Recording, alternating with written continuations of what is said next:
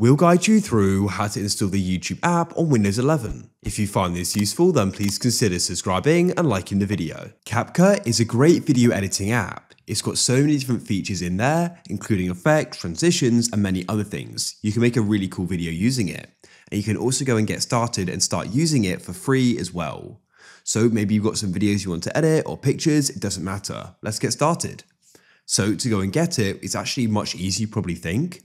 We can go and use the store, which is already on our computer. Click on the search at the bottom and you can go and type in store, or to be more precise, type in Microsoft Store and click on it to open it up. You can then come to the top of the store here and click on the search and go and type in CapCut. I've already recently searched for it, so it won't take long. Then here it is, you can go and click on it. You can scroll down and read some info about it and see if it should work on your computer. And then what we can do is go and press install over to the left.